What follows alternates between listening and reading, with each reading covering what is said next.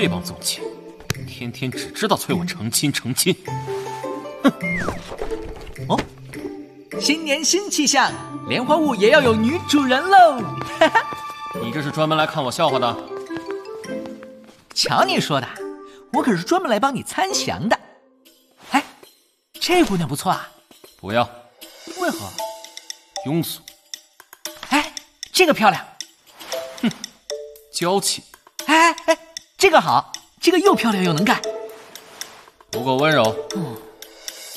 我一个人好好的，娶个夫人回来跟我吵架吗？成亲，还不如去夜猎来的爽快。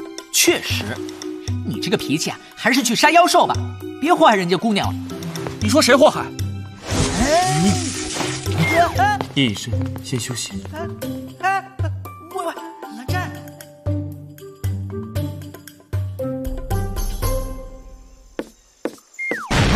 舅舅，新年快乐！金玲，是谁教你这样没规没矩的？你今日休息了吗？剑练的怎么样？什么嘛！唉，舅舅这样的脾气，这辈子都找不到舅母了。仙子，你可不能学，不然就没有狗狗愿意和你生小仙子了。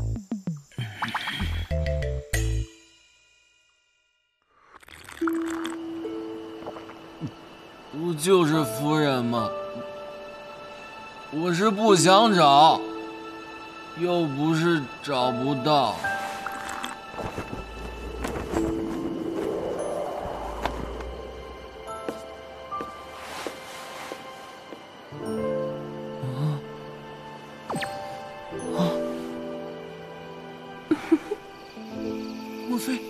莫非你就是我的夫人？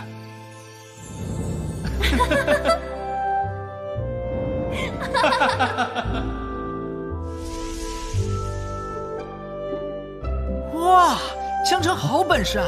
你从哪儿找来这样的好夫人呢？竟然比册子上所有姑娘加起来还优秀。那是，与你简直是天造地设，天作之合。还用你说？哎呀，真好，梦里什么都有。什么意思啊？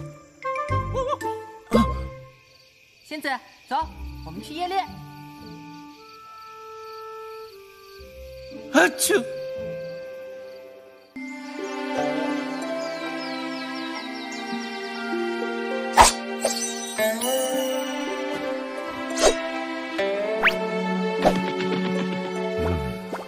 我姑苏兰氏家风严谨，小辈之中有以丝锥最为雅正。